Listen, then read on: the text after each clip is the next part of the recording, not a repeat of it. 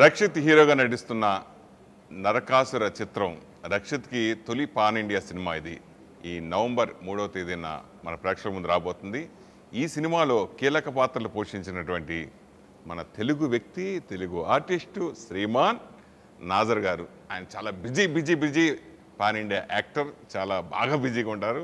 ఆయన ఈ సినిమా చేయడం ప్లస్ ఆయన ఇంటర్వ్యూ చాలా రేర్ ఇంటర్వ్యూలు. మరి దీంట్లోనే ఇంకా ఆయన్ని లాగుదాం, చూద్దాం ఏమొస్తుందో. Rakshit first pan India cinema hero ఆయన. అలాగే ఎస్ఎస్ కాంచి గారు, ఆయన ఎస్ఎస్ రాజమౌళి గారి సినిమాలోనే కనపడతారు. అమృతం తర్వాత ఆయన అన్ని కామెడీ సినిమాలు ఎక్స్పెక్ట్. మరి ఈ సినిమాలో ఈ నరకాసురలో ఆయన ఏంటి వస్తున్నాయో అన్నీ అడుగుదాం. ఫస్ట్ హీరో అంటే హీరో. అసలు ఈ కథ చెప్పినప్పుడు నరకాసుర టైటిల్ పెట్టడం అసలు చెప్పగానే నీకు ఏమనిపించింది? కథ చెప్పినప్పుడు నరకాసుర టైటిల్ కాదు. అప్పుడు కథ చెప్పినప్పుడు చెప్పాడు, తర్వాత షూటింగ్లో ఉన్నప్పుడు నరకాసుర కథ చెప్పినప్పుడు టైటిల్ కాదు. నాకు కథ చెప్పినప్పుడు నేను పలాస తర్వాత చేసే సినిమా, పలాసలో ఏదైతే ఒక ఇష్యూ మీద సినిమా ఉంటుందో, ఒక సోషల్ ఇష్యూ మీద, అట్లా దీంట్లో ఒక సోషల్ ఇష్యూ మీద ఒక పాయింట్ ఉంటుంది sir. That was very striking for me. ఎందుకంటే ఒక మంచి విషయాన్ని ఒక కమర్షియల్ వేలో చెప్పడం అనేది చాలా డిఫికల్ట్ ఈ రోజున్న సినారియో. ఒక మంచి పాయింట్ ఉంటుంది ఈ సినిమాలో. ఆ పాయింట్ని చాలా సెన్సిటివ్గా చాలా బాగా డీల్ చేయగలిగారు డైరెక్టర్ గారు. And the canvas of the movie ఆ రోజు నాకు చెప్పినప్పుడు నాకు చాలా బాగా నచ్చింది. అండ్ దీంట్లో నాజర్ గారు చేస్తున్నారు, శ్రీమాన్ గారు చేస్తున్నారు, చరణ్ గారు చేస్తున్నారు, కాంచి గారు చేస్తున్నారు అని ఇంతమంది గొప్ప గొప్ప ఆర్టిస్టులు ఉన్నారు ఈ సినిమాలో అని చెప్పగానే నాకు చాలా ఇమీడియట్గా చేయాలి కదా ఇట్లాంటి సినిమా అనేది అనిపించింది నాకు ఆ రోజే. హీరోలు అనగానే ప్రేక్షకులు దేవుడిగా భావిస్తారు. ఈ నరకాసుర టైటిల్ పెట్టడం అనేది ఎలా రిస్క్గా భావించలేదా? అంటే డైరెక్టర్ గారి పర్స్పెక్టివ్లో ఒక విలన్ దీంట్లో చూపిద్దాం అనుకోలేదు sir. The positive thing of Narakasura ఏంటి అనేది మాత్రమే తీసుకున్నాను. నేను కూడా చూశాను నరకాసురుడు ఎవరు ఏంటి అని చూస్తే, నరకాసురుడు భూమాత కుమారుడు. ఆయనకు ఒక వరం ఉంటుంది, దేవతలు ఎవరు ఆయన్ని హరించలేని వరం ఉంటుంది. సో హీరో క్యారెక్టరైజేషన్ కూడా భూమి మీద ఉన్న అందరికీ హెల్ప్ చేసే ఒక క్యారెక్టరైజేషను. అండ్ అతన్ని ఎవరు హీజ్ ద స్ట్రాంగెస్ట్ అనేది పోర్ట్రే చేయడానికి ట్రై చేశారు.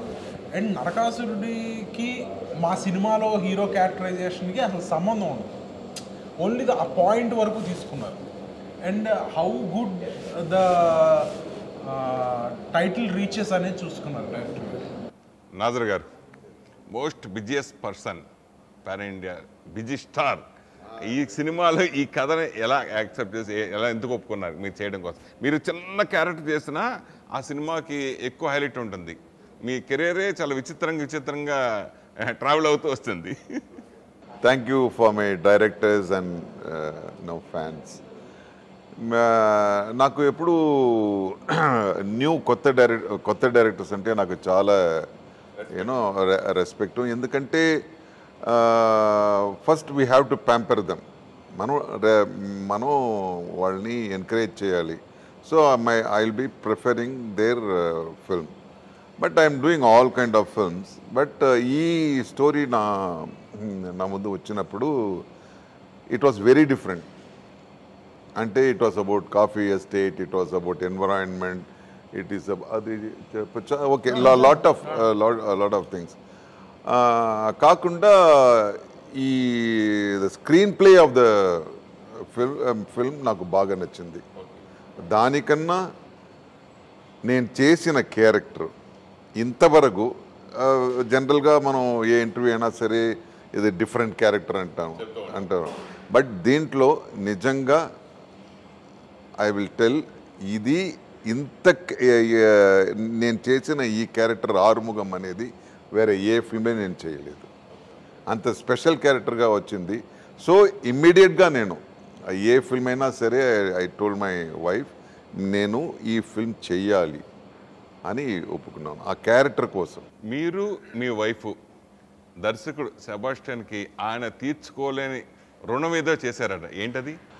అవును, ఎవరైనా మీరు అందరినీ అడగండి. Wife is the strong pillar for everybody. నేను ఎప్పుడూ ప్రాబ్లం తీసుకొస్తాను, వీడికి తెలుసు. నేను ఎప్పుడు ఫిల్మ్ చేస్తాను, ప్రొడ్యూస్ చేస్తాను, డైరెక్ట్ చేస్తాను, ప్రాబ్లం తీసుకొని నా వైఫ్ దగ్గర వస్తాను. వైఫ్ అన్ని ప్రాబ్లమ్స్ సాల్వ్ చేసి మళ్ళీ నార్మల్గా తీసుకొస్తారు. మళ్ళీ నేను ఫిల్మ్ చేస్తాను. 4 సారీ ఇది నౌ ఇప్పుడు నేను టోటల్గా వాళ్ళని ఇచ్చేసాను. మొత్తం వాళ్ళే డేట్ చూసుకోవడం, నా ఆఫీస్ చూసుకోవడం, ఫైనాన్షియల్ అన్నీ చూసుకుంటారు. కమిలా లేకపోతే నాకు చాలా కష్టం. రేపు ఏం డేట్, రేపు వెడ్నెస్డేవా థర్స్డేవా అంటే నేను కమిలాని అడగాలి. అంత ఐఎమ్ డిపెండెంట్ అన్నారు. మీరు ఒక నటుడే కాదు, మంచి దర్శకుడు కూడా. సో మీలోని దర్శకుడు, ఈ దర్శకుడికి గురించి ఏం చెప్తారు?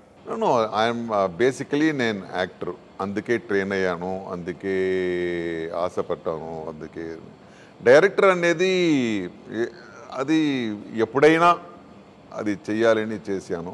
బట్ దర్శకుడు అనేది నా ఐడెంటిటీ కాదు, యాక్టరే. భవిష్యత్తులో ఉండొచ్చు. కోరుకుందా? రెడీ చేసుకున్నారా? నాకు దర్శకుడు ఫిల్మ్ చేయడం కన్నా నాకు రాయడం నాకు చాలా ఇష్టం. సో ఎప్పుడు రాసుకునే ఉంటాను. పోయిటరీ కాదు, బట్ స్టోరీస్ అది ఇది రాసుకుంటాను. ఎప్పుడన్నా దాంట్లో మంచి స్టోరీ అని అనిపిస్తే నేను దాని మీద స్క్రిప్ట్ వేస్తాను. ఈ సినిమాలో పర్టికులర్గా మీరు ప్రతి సినిమాలో క్యారెక్టర్ ఇంప్రూవేషన్ కోసం మన డైలాగ్ మార్చుకోవడం, ఇంప్రూవేషన్ కోసం చేసుకుంటారు. అలా ఈ సినిమాలో కూడా మీ క్యారెక్టర్ ఇంప్రూవేషన్ కోసం ఏమైనా చేసుకున్నారా? దీంట్లో డైలాగ్ కన్నా బిహేవియర్ ఆఫ్ ద క్యారెక్టర్ నేను నా బ్రదర్ శ్రీమన్, ఇప్పుడు నా కాంబినేషన్ వేరే యాక్టర్ అయితే అది వేరేలాగా వస్తుంది. శ్రీమన్ నేను నేను చిన్నప్పటి నుంచి శ్రీమన్ నన్ను చూస్తారు అలా కదా. So is a wonderful person.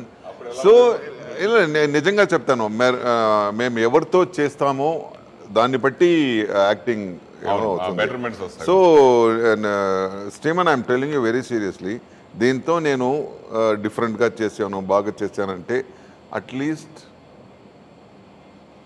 30% I will give it to you.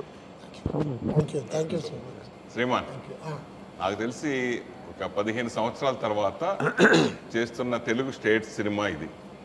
ఇంత గ్యాప్ ఇచ్చేసి తమిళ్లో బిజీ అయిపోయావు? అంటే బిగినింగ్ నుంచి తమిళ్లో బిజీగానే ఉన్నాను. తమిళ్లో బిజీ అంటూ ఉండేది. ఒక కంటిన్యూస్ సక్సెస్ అనేది 97 తర్వాత పడింది. ఇంకా అక్కడి నుంచి వెనక్కి తిరిగి చూడలే. ప్రతి సంవత్సరం 12 నుంచి 14 సినిమాలు అలాగ అది పోతూనే ఉంది. తెలుగులో అన్ని రకాల క్యారెక్టర్స్ ట్రై చేశాను, పెద్ద ఆర్టిస్టులతో కూడా వర్క్ చేసి చూశాను. ఏది క్లిక్ కాలే. మనం అనుకున్నంత రీచ్ వచ్చేసి ఆ క్యారెక్టర్స్కి రాలేదు. కాబట్టి శ్రీమాన్ మంచి ఆర్టిస్ట్ అన్న పేరుతో మాత్రం అలా ఉండిపోయాను. కాల్ ఫార్ అనేది చాలా తక్కువ ఉండేది తెలుగు నుంచి, ఆఫర్స్ అనేది చాలా తక్కువ ఉండేది. ఎప్పుడైనా మీట్ అయినప్పుడు ద డైరెక్టర్స్, ఇప్పుడు ఎయిర్పోర్ట్లో వేరే ఎక్కడైనా మీట్ అయినప్పుడు మాత్రం నేను ఆ సినిమా చూశాను శ్రీమాన్, నేను ఈ సినిమా చూశాను, దాంట్లో బాగుండింది, దీంట్లో ఫన్గా ఉంది, దీంట్లో చాలా మంచి క్యారెక్టర్ ఉంది అని అన్నీ చెప్పేవారు. కానీ ఆ కాల్ రాలే ఇక్కడి నుంచి. So I was waiting for that. ఇప్పుడు సెబాస్టియన్ గారు ఇన్ని సంవత్సరాల తర్వాత పీక్ కోవిడ్లో పిలిచారు నన్ను. పీక్ కోవిడ్ అంటే నిజంగా పీక్ కోవిడ్, పీకల మీద ఉండింది కోవిడ్. బట్ వచ్చిందేమో తెలుగు ఆఫర్, తెలుగునే మొదటండి. అది ఏమవుతే అవుతుంది అనుకుని వచ్చేసాను. అండ్ రెండోది ఆ క్యారెక్టర్ కూడా నాకు నచ్చింది. ఎందుకంటే ఇప్పుడు మాలాంటి క్యారెక్టర్ యాక్టర్స్కి వచ్చేసి సింగిల్ ట్రాక్ మీదే వాడికి ఒక క్యారెక్టర్ వెళ్తుంది. ఒకటే వాడు కామెడియన్గా ఉండాలి, లేదు నెగిటివ్ షేడ్గా ఉండాలి, లేదు ఒక అన్నయ్య ఒక సాఫ్ట్ నేచర్ పర్సన్గా ఉండాలి. అన్ని రకాల 2 సీన్లో చేంజ్ ఓవర్స్ ఉంటూ నా ఒక క్యారెక్టర్కి మాత్రమే అందరితో పాటు ట్రావెల్ చేసి ఒక అవకాశం దొరికింది. అలాంటి రోల్ దొరుకుతూ ఒక ఎంట్రీకి కష్టం, అది దొరికింది. సో వెంటనే ఐ గ్రాబ్డ్ ఇట్. నమస్కారం కాంచి గారు. వెరీ రేర్, మీరు అసలు ఎక్కడ మాకు ఎక్కడ దొరకడం ఫస్ట్ టైం దొరికారు మీరు మాకు. అమృతం తర్వాత మీలో ఎంటర్టైన్మెంట్ వరుసగా రాజమౌళి గారి సినిమాలు చూస్తూనే ఉన్నాం. సునీల్ సినిమా మర్యాద రామన్న ఆ కొబ్బరి బొండం అసలు ఇప్పటికీ ఇప్పుడు రోజు చూస్తూనే ఉంటాం టీవీలో, అసలు అంతలా ఎంజాయ్ చేస్తాడు. అలాంటి కాంచీ గారు ఈ సినిమాలో ఎలాంటి క్యారెక్టర్ చేస్తున్నారు అంటే మేము అదే ఎక్స్పెక్ట్ చేయొచ్చా, ఇంకో కొత్త రకంగా చూడాలా? డెఫినెట్గా కొత్త రకంగానే చూస్తారండి. అసలు ఫస్ట్ ఆఫ్ ఆల్ నాకు సెబాస్టియన్ గారు వారాహి సాయి గారితో ఉన్నప్పుడు దగ్గర ప్రొడక్షన్ ఎగ్జిక్యూటివ్గా ఉండేవారు, అప్పుడు తెలుసండి నాకు. ఆయన సడన్గా నేను డైరెక్ట్ చేస్తున్నాను అనేసరికి I was surprised. First thing ఏంటంటే, లేదంటే నేను ఫుల్ ఫ్లెజ్డ్గా ఫిలిం స్కూల్లో అది చేసి నేను ఇందులోకి వచ్చాను, నేను అలాగే తెలుసు కానీ ఎగ్జిక్యూటివ్గా you don't know the other aspect of మీ అని అన్నారు. అనేసరికి బాగానే ఉందని చెప్పేసి సినిమా చేయాలని. ఏముంటుంది, ఒక 2 రోజులు 3 రోజులు క్యారెక్టర్ ఉంటుంది, అంతకుమించి ఇంకేముంటుంది అని చెప్పి సరే అన్నాను. I happen to work for almost 27 days అండి ఈ సినిమాకి, 27 రోజులు.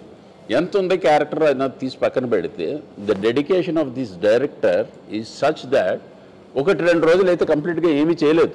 But Weaver waiting for that day. ఈరోజు నా మీద ఏమి చేయలేదు అనేటటువంటిది ఏది లేదు. ఎందుకంటే మొత్తం కార్డియల్ అట్మాస్ఫియర్ అక్కడ. నాకు ముఖ్యంగా నాజర్ గారు బట్టి శ్రీమాన్ గారు, రక్షిత్ నాకు చాలా మంచి ఫ్రెండ్ అయిపోయాడు దీంట్లో. నాలో పని ఏమి లేకపోయినా పాపం డైరెక్టర్ ఎంత కష్టపడుతున్నాడు దీన్ని తీసుకురావడానికి అనేది చూస్తూ కూడా మేము దీనికోసం ఎంతైనా కష్టపడచ్చు అని చెప్పేసి అని కష్టపడడం.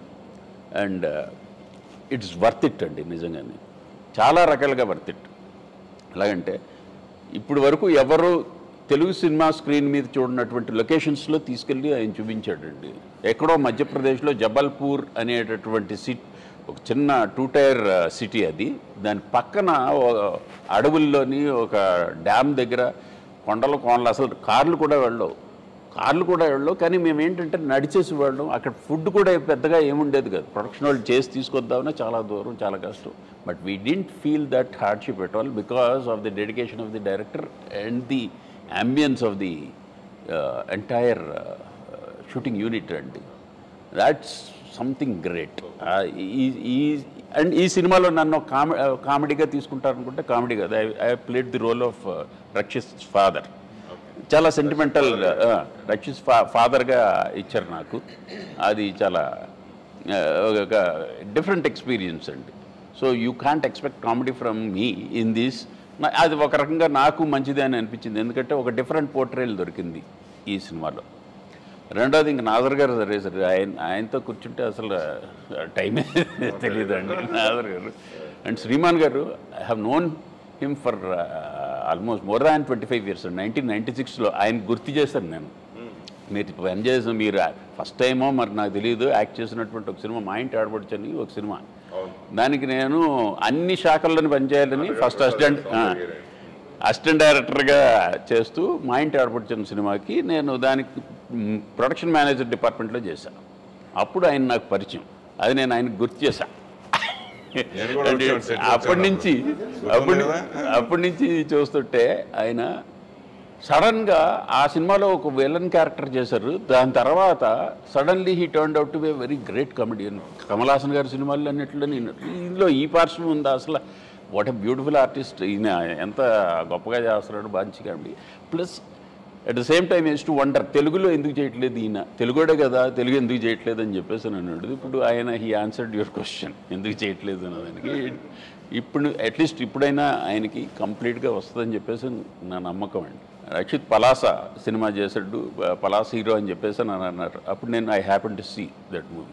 అందులో ఉన్నటువంటి 4 వేరియేషన్స్ ఎంత అద్భుతంగా చేశాడు, ఎంత డెడికేటెడ్గా చేశాడు అన్నది దట్స్ రియల్లీ సంథింగ్ అండి. ఎందుకంటే చాలా వేరియేషన్ 4 డిఫరెంట్ షేడ్స్ ఉన్నటువంటి క్యారెక్టర్ చేశాడు ఆ సినిమాలో. దానికోసం ఫస్ట్ నుంచి గడ్డం పెంచుకుని తర్వాత రివర్స్లో చేసుకుంటా వచ్చానని చెప్పాడు. ఇవన్నీ చూస్తే this guy he has got something, తనకంటూ ఒక కెరీర్ నిర్మించుకునేటటువంటి అవకాశం ఉంది ఈ ఫీల్డ్లో అని చెప్పేసి నన్ను అనిపించింది ఇది. అండ్ హీరోయిన్స్, 2 హీరోయిన్స్ ఉన్నారండి ఇందులో. ఇందాక మీరు చూసే ఉంటారు, అపర్ణ అని మెయిన్ హీరోయిన్ అమ్మాయి, ఇంకో అమ్మాయి కూడా ఉందండి. అమ్మాయి పేరేంటి, దేవాంగన, సంకీర్తన అనేటువంటి అమ్మాయి చాలా బాగా చేసిందండి. ఆ అమ్మాయి కూడా, ఆ అమ్మాయి ఏంటంటే మలయాళీస్, వీళ్ళిద్దరు కూడా మలయాళీసే. బట్ డైరెక్టర్ వాళ్ళని తీసుకొచ్చి వాళ్ళకి డైలాగ్స్ అయ్యి నేర్పించి ఒక 2 months వర్క్షాప్ ఇచ్చారు. ఆ వర్క్షాప్లో అసలు మాకంటే కూడా తెలుగు వాళ్ళమైన మాకంటే కూడా వాళ్ళు బాగా నేర్చుకుని చెప్పడం చూస్తే చాలా ముచ్చటేసింది. ఆ అమ్మాయికి కూడా మంచి ఇది ఉంటుందని చెప్పేసి నేను అనుకుంటున్నాను. ఐ థింక్ రక్షిత్ నెక్స్ట్ సినిమాలో ఆ అమ్మాయి మెయిన్ హీరోయిన్గా కూడా చేస్తుంది. అంటే మీలో మంచి రచయిత ఉన్నారు సార్. ఒక రచయితగా ఈ కథ గురించి ఏం చెప్తారు? కరెక్ట్గా చెప్పాలంటే ఒక అంటరానితనం ఏదైతే ఉందో ఆ అంటరానితనానికి ఈక్వివాలెంట్ అయినటువంటి ఒక సోషల్ దీన్ని కేటగిరీని ఇందులో ప్రొజెక్ట్ చేశారు. దాన్ని చాలా మానవతా దృక్పథంతో ప్రజెంట్ చేయడం జరిగింది. దానికి కమర్షియల్ హంగులన్నీ యాడ్ చేసేసరికి అది ఒక డిఫరెంట్ కలర్లో కనపడుతుందండి. ఓకే. సెబాస్టియన్ కూడా రాజమౌళి గారి కాంపౌండ్, మీ కాంపౌండ్ నుంచి పెరిగిన వ్యక్తి. అతను ఫస్ట్ టైం డైరెక్షన్ చేయడం. సో అలాగే మీ సినిమా గురించి మీ చేసిన సన్నివేశాల్లో షాట్లు అయిపోయిన తర్వాత కానీ మొబైల్లో కానీ లేదన్నా రాజమౌళి గారితో కానీ కీరవాణి గారితో కానీ షేర్ చేసుకున్నారు ఈ క్యారెక్టర్ గురించి, దీని గురించి ఏమైనా డిస్కషన్ ఏమైనా జరిగిందా? అంటే చెప్పేవాడిని అండి. సెబాస్టియన్ ఫస్ట్ థింగ్ ఒక ఫిల్మ్ డైరెక్టర్ కావాల్సింది ఏంటంటే he should be back of his mind a producer to.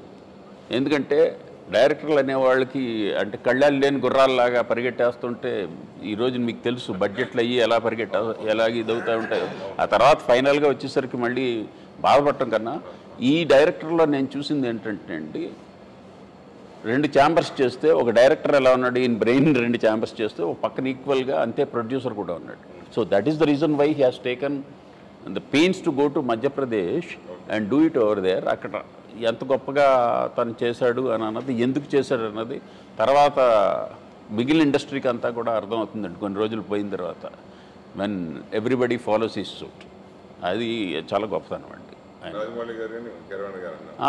నేను చెప్పానండి కిరణ్ గారికి మమ్మల్ని క్యాజువల్గా చెప్పాను, బట్ రాజమౌళికి చెప్పా ఇలా సెబాస్టియన్ ఇలా చేస్తున్నాడు, చాలా నచ్చింది నాకు అక్కడికి వెళ్ళి ఇలా వర్క్ చేయటం. అది జబల్పూర్ అంత దూరం అని అనిపించింది, కానీ వన్స్ అక్కడికి వెళ్ళిన తర్వాత అట్మాస్ఫియర్లో చేస్తుంటే ముందు వీ విల్ గెట్ రీజువనేటెడ్. బికాస్ మనం నిరంతరం చూసే అట్మాస్ఫియర్లో చుట్టూ ఎప్పుడు ఉండేదండి ఏది, whether it is any studio. I don't want మనం, ఎందుకంటే మీకు తెలుసు అన్ని రెగ్యులర్ లొకేషన్స్, రెగ్యులర్ ఇదిని. కొత్త ప్రపంచంలోకి వెళ్ళినటువంటి ఫీల్ కావాలంటే we need to explore new places అండి. ఈ డైరెక్టర్ హ్యాస్ డన్ దాట్. ఇప్పుడు వరకు నేను చెప్పినట్టు మీకు అడవులు కానీ ఏదైనా కానీ అసలు ఒక గ్రామీణ వాతావరణం కానీ ఒక కొత్తది చూస్తారండి. ఆ కొత్తదనాన్ని చూపించడంలో దర్శకుడు 100% సక్సెస్ అయ్యారండి. ఒక స్టార్ హీరో కొడుకో అయితే ఒక స్టార్ ప్రొడ్యూసర్ కొడుకో స్టార్ డైరెక్టర్ కొడుకో ఉన్నా కొంచెం పర్వాలేదు, తర్వాత పర్లేదు, ఒక 3 నెలల తర్వాత 3 సంవత్సరాల తర్వాత 6 సంవత్సరాలు చేయొచ్చు అని ఫస్ట్ సినిమా చేసిన ఆగుతారు. పలాస లాంటి బ్లాక్ బస్టర్ హిట్ తర్వాత 3 ఏళ్ళు ఎందుకు గ్యాప్ తీసుకున్నాను? పలాస తర్వాత ఇమీడియట్గానే నరకాసుర స్టార్ట్ అయింది సార్. ఫస్ట్ లాక్డౌన్లో ఈ కథ చెప్పడం జరిగింది. తర్వాత లాక్డౌన్ ఎండ్ అవ్వగానే జబల్పూర్లో లంసింగ్లో షూట్ స్టార్ట్ అయింది. దాని తర్వాత సెకండ్ లాక్డౌన్ పడింది. తర్వాత చాలామంది నాజర్ గారు, శ్రీమాన్ గారు, చరణ్ రాజు గారు, చత్రు గారు, కాంచి గారు అందరూ ఉన్నారు. ఒకటి డేట్స్ అన్నీ జాగ్రత్తగా చూసుకుని సెట్ చేసుకుని స్టార్ట్ అయ్యేపాటికి, ప్లస్ అక్కడ ఉన్న కోవిడ్ రెస్ట్రిక్షన్స్ అండ్ సీజన్స్ కూడా మాకు అక్కడ రైనీ సీజన్ వచ్చింది, మేమందరం రెడీగా ఉన్నప్పుడు, డేట్స్ కుదిరినప్పుడు. సో అట్లాంటి రకరకాల కారణాల మూలన ఇది ఆల్మోస్ట్ తర్వాత కోవిడ్లో మా డైరెక్టర్ గారికి సీరియస్ అయింది కోవిడ్. తర్వాత ఒక చిన్న యాక్సిడెంట్ అయింది డైరెక్టర్ గారికి. అండ్ నేను నా లుక్లోంచి ఇంకో సినిమా చేయలేకపోయాను దీని మూలన. ఈ అన్ని కారణాల మూలన నేను సైమల్టేనియస్గా ఇంకో షూట్లో ఇంకొక సినిమా చేయలేకపోయాను. ఆ లుక్, ఆ హెయిర్, ఆ బియర్డ్, దాని మూలన నేను ఎంత కాన్ఫిడెంట్గా ఉన్నాను అని చెప్పడానికి ఇది ఒక్కటే నిదర్శనం. నేను ఈ సినిమా మొత్తాన్ని పూర్తి చేసే ఇంకో సినిమా చేద్దాం. 3 ఏళ్ళు బాగుంటున్నాను. 3 ఏళ్ళు బాగుంటున్నాను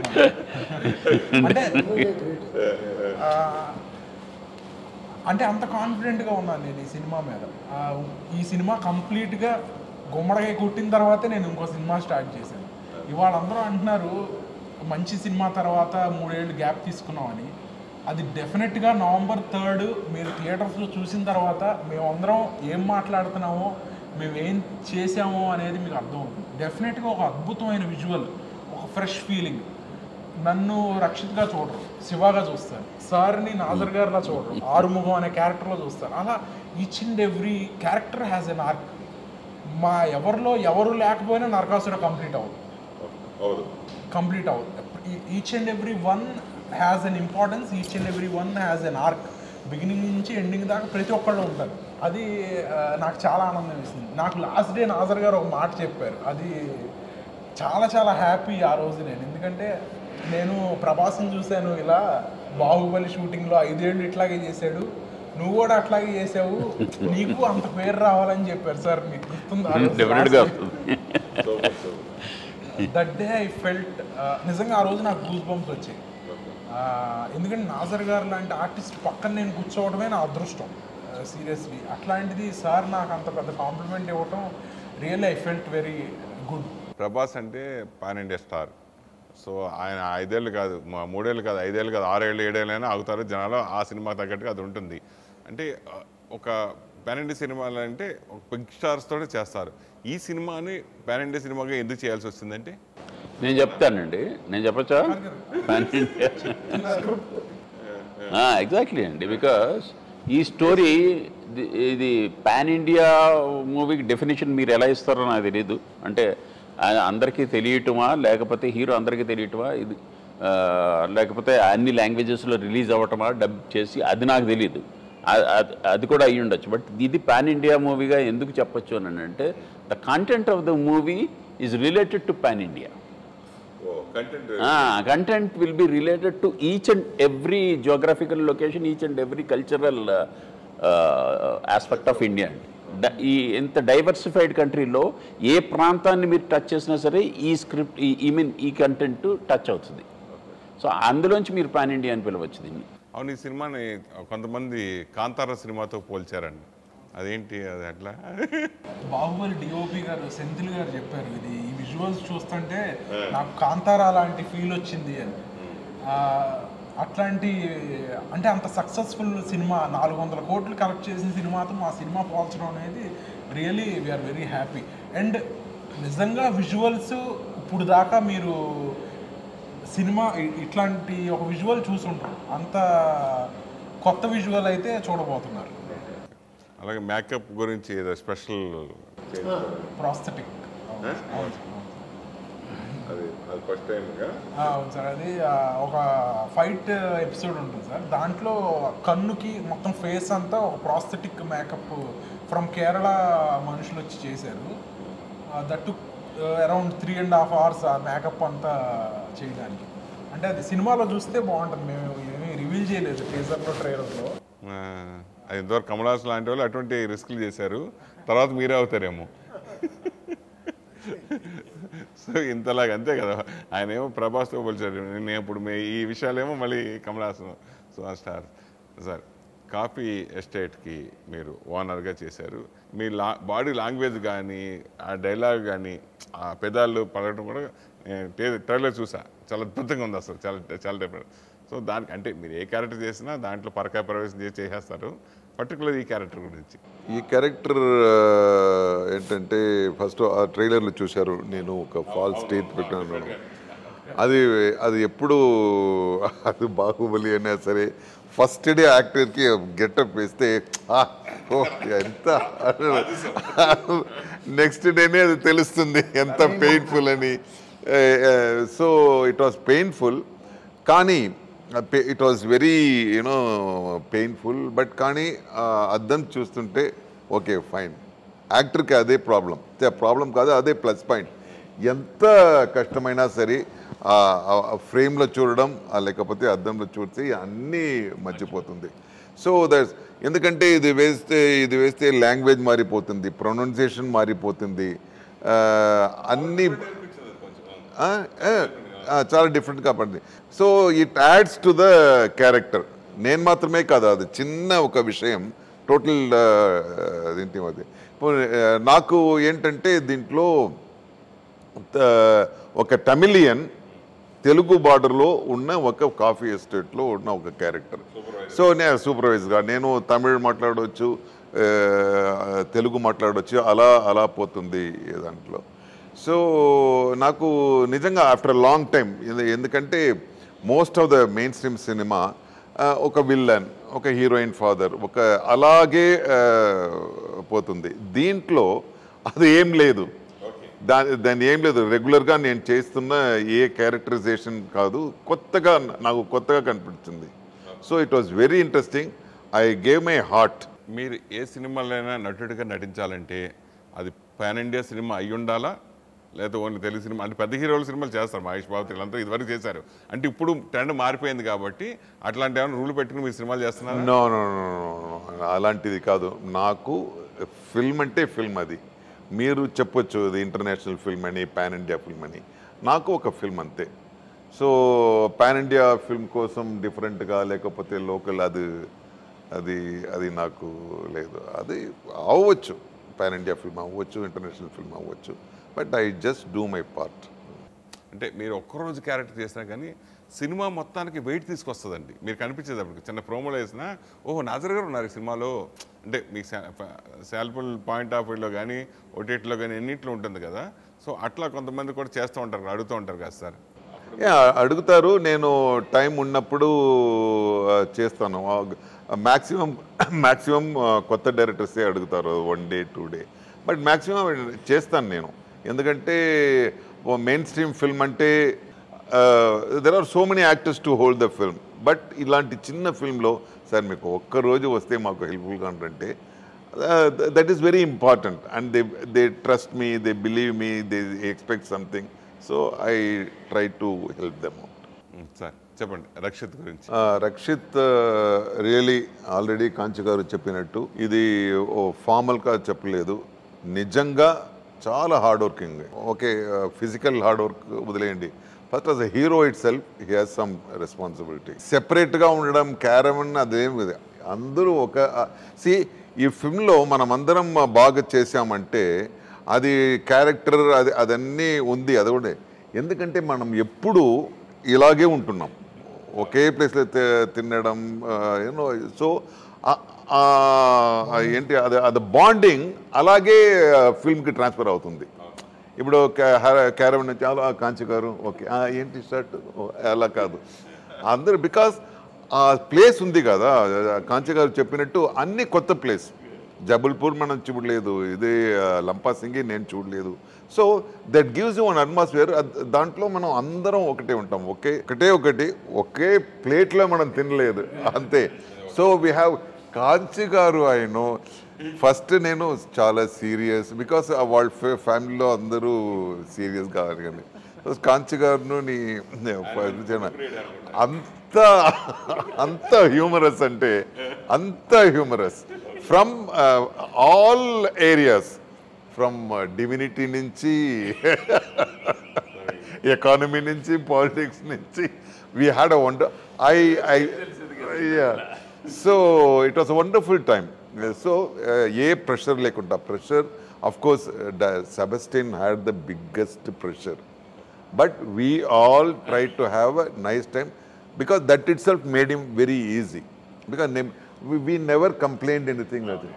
So this guy Rakshit, there is a shot 40 feet high oka tree lo he has to hang telugu lo enada velad. So the stunt master said he had an exact dupe, he wanted to go. Rakshit said no sir, I will do. నా వల్ల కాకపోతే then let you know, first I will try. He tried. First time he tried, okay. Second time suddenly ఏమో technical problem అయింది.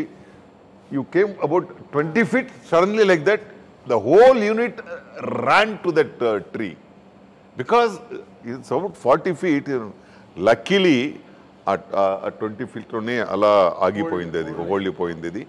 Then again stunt master said వద్దు, మీరు దిగండి. నేను Rakshit said no, నేను చేస్తాను, నాకు ఏమవ్వదు, my parents blessing is there, God blessing is there. He did that. ఎందుకంటే safety first, it's very important. But he took risk, lot of risk. మీరు కూడా ఎలాంటి సలహాలు ఏమైనా ఇచ్చారా సార్ అతని గురించి, ఆర్టిస్ట్గా కానీ ఇట్లాంటి సంబంధించి? సలహాలు ఇచ్చారు. He gave kgs of sweet. He gave like కాంచి గారు, ఆ చిన్న హీరో పెద్ద హీరో అనేది కాదు. the hero has to give, a kind of a bonding thing. He gave us wonderful thing. అది పలాస లాంటి సక్సెస్ తర్వాత ఒక హీరో ఎవరికైనా సరే ఇది వస్తుందండి, down to earth. After I started acting in this film only, I saw Palasa. Palasa is a wonderful, it's a regular film kaadu. The director, the whole crew has taken a very different risk and he had done wonderfully. Our film, after that film only, I had more, respect on it. I love him. మీరు తెలుగులో చేయలేకపోయినా కానీ మీ తమిళ cinema డబ్బింగ్లు ఎక్కువ చూస్తూనే ఉన్నాం. లారెన్స్తో travel అయిన కాంచన కానీ ఇవన్నీ సినిమాలన్నీ కూడా ఎక్కువ హారర్ జోనర్. అలాగే ఇప్పుడు ఓంకార్ చేస్తున్న వెబ్ సిరీస్ కూడా హారర్. సో వరుసగా అట్లా భయపడుతూ కూడా ఇక్కడ ఆకట్టుకున్నారు. ఆ క్యారెక్టర్ వేరియేషన్ గురించి అంటే దానికి ఇప్పుడు నరకాసురాలో నాకు దొరికిన క్యారెక్టర్కి సంబంధమే ఉండదు. ఇది కంప్లీట్గా వచ్చేసి దీంట్లో కామెడీ ఉంది. ఒక పర్టికులర్ ఎపిసోడ్ అయితే with the heroine it is about ఒక 7 to 10 minutes ఉంటుందేమో. హీరోయిన్ లవ్ చేస్తారా? అంటే ఆ ఎపిసోడ్ కడుపు చెక్కలైనట్టు నవ్వుకుంటారు. Nazar sir half an hour పాటు నవ్వుతూనే ఉన్నారు ఆ ఎపిసోడ్. ఆ ఎపిసోడ్లో వచ్చేసి నాజర్ గారు, నేను, హీరోయిన్, మాతో పాటు ఫిష్ వెంకట్ గారు, ఆలీ గారు ఉంటారు.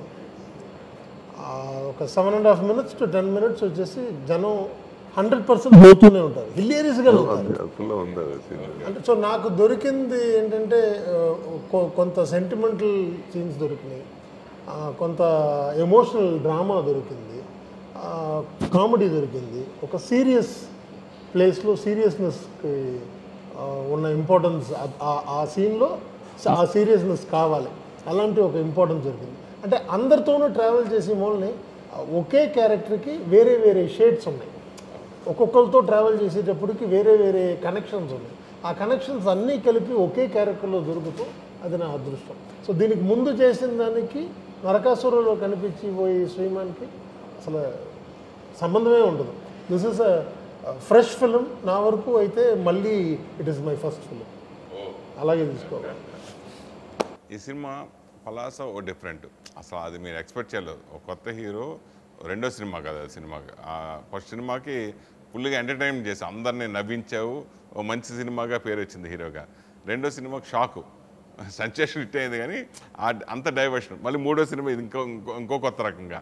సో ఇట్లా డిఫరెంట్ చేయడం, ప్లస్ ఈ క్యారెక్టర్ పర్టికులర్ క్యారెక్టర్ గురించి. డెఫినెట్లీ పలాస తర్వాత ఒక మంచి సినిమా చేద్దామని అనుకున్నాను సార్. అట్లాంటి ఒక గొప్ప సినిమా నా దగ్గరికి వచ్చింది. అది నిజంగా నా అదృష్టం. సెబాస్టియన్ గారికి నేను నిజంగా రుణపడి ఉంటాను. ఎందుకంటే ఇట్లాంటి ఒక అర్ధనారీశ్వరుల ఇష్యూ గురించి డిస్కస్ చేస్తా ఆన్ ఏ పాజిటివ్ థింగ్ ఇప్పుడు దాకా సినిమాలు రాలేదు తెలుగులో. సో ఇట్లాంటి సినిమా డెఫినెట్గా పలాస నచ్చిన వాళ్ళందరికీ నచ్చుతుంది. పలాస కన్నా డెఫినెట్లీ ఒక మెట్టు ఎక్కువే ఉంటుంది ఈ సినిమా కమర్షియల్గా కానీ.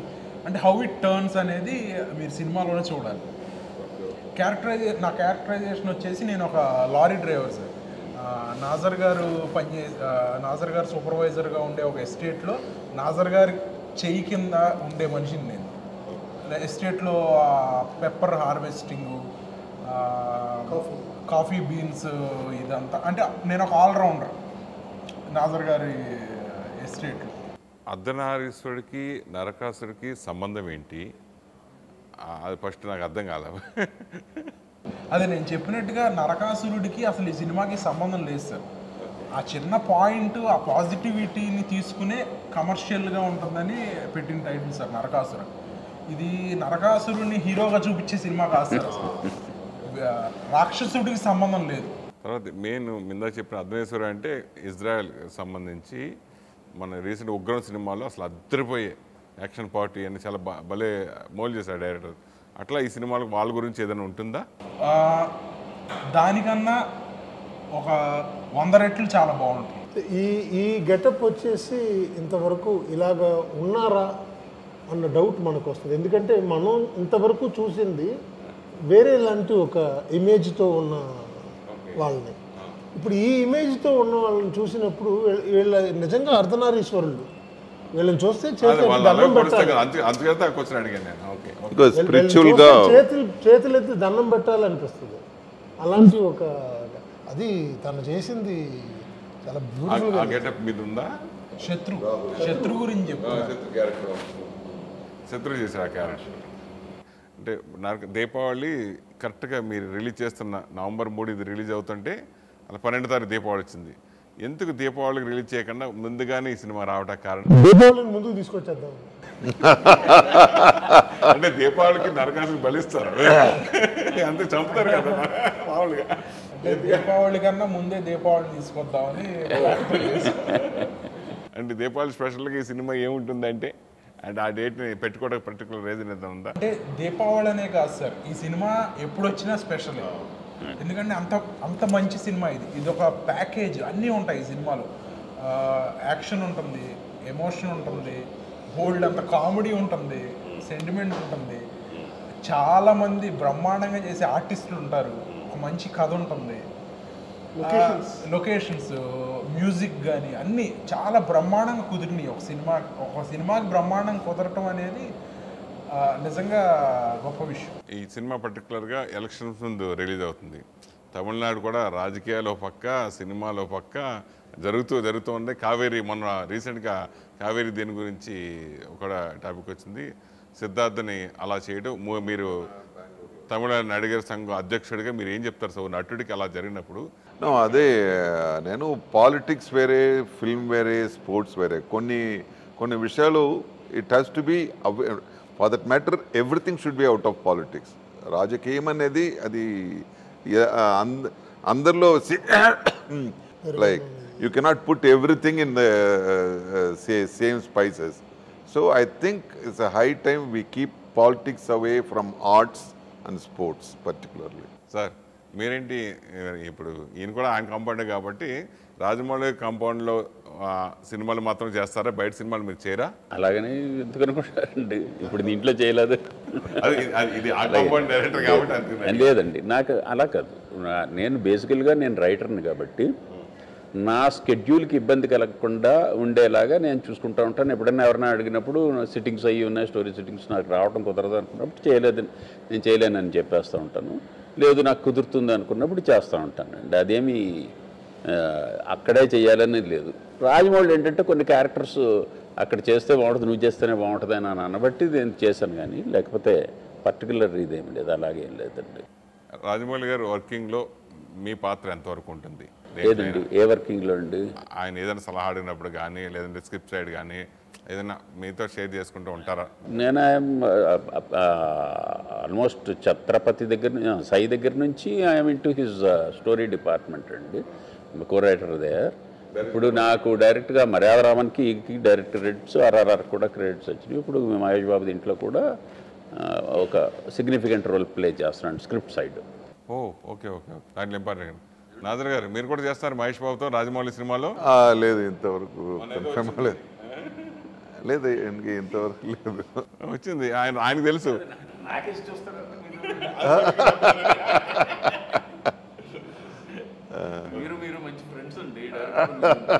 సో ఇన్నాళ్ళు చూసిన మహేష్ బాబు వేరు, ఈ రాజమౌళి గారితో వస్తున్న మహేష్ బాబు ఇప్పటికే ఆయన జిమ్ములకి వెళ్ళిపోయి విభత్సంగా కొత్త ఫోటోలు, కొత్త వీడియోలు చూస్తారు. ఎలా ఉండిపోతుంది సార్ సినిమా? సార్ ఆ సినిమా అప్పుడు మాట్లాడుకుందామండి. ఈ సినిమా ఇప్పుడు ఇది పర్టికులర్గా చెప్పాలా సార్? మహేష్ బాబు గారి సినిమా, రాజమౌళి గారి సినిమా అని అంటే న్యాచురల్లీ మీ నుంచి మళ్ళీ మాతృదేవో భావ లాంటి క్యారెక్టర్ ఎప్పుడు వస్తుందంటే? నేను చేస్తాను. ఎవరైనా ప్రొడ్యూస్ చేయాలి కదా, ఎవరైనా డైరెక్ట్ చేయాలి కదా. ఇప్పుడు టోటం వచ్చి ఇప్పుడు మన మాతృద్వేవం అనేది కాదు. ఇప్పుడు ఆల్ ద ఫిల్మ్స్ ఒక ఏంటి ఫైటింగ్ ఎక్కువ, వైలెన్స్ ఎలా పోతుంది. ఎవరైనా చెయ్యాలి, నేను చేయాల్సింది అలా కాదు. But somebody has to make family dramas, comedy. లేకపోతే it's very difficult. If somebody artist చేతులు ఎంత ఉంటుందో డైరెక్టర్స్ చేతులు ఇంకా ఎక్కువ ఉంటుందండి, కొత్తగా సృష్టించాలి.